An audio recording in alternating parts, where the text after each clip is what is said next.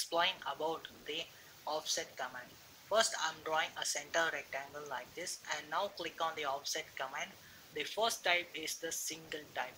So select one line, one edge of the line, and I want my offset line to be offsetted in the inside the rectangle, so I am adding some negative value to it. If you want your line to be offsetted in the outside of the rectangle, just add some positive value to it. So that's it. So then next type we are going to look into is the chain type.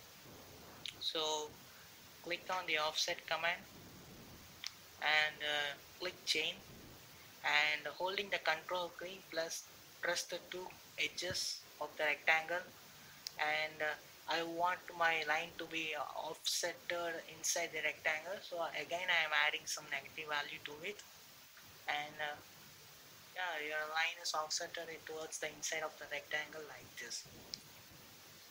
Click on OK. And the third type offset is the loop type.